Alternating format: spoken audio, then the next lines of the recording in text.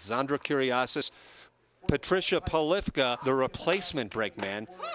Not just going for the World Cup title, but Kiriasis is going for her 7th consecutive World Cup title, and I don't know if a lot of athletes in any sport can make that claim.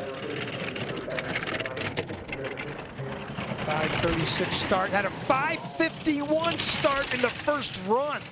Tim, and she was naked down the track. Love that German program. They lose one athlete, they just pick out of the litter for another world-class star, right? Yeah, this -8 probably going to launch to about -40 in the bottom. Perfect lines in the first run. Just had the, it's shocking to see her with the 13th best start time.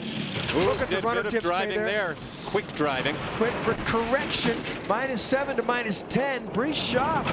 I'm telling you, I was impressed also with Bree Schaff, and that Kiriasis is not perfect here.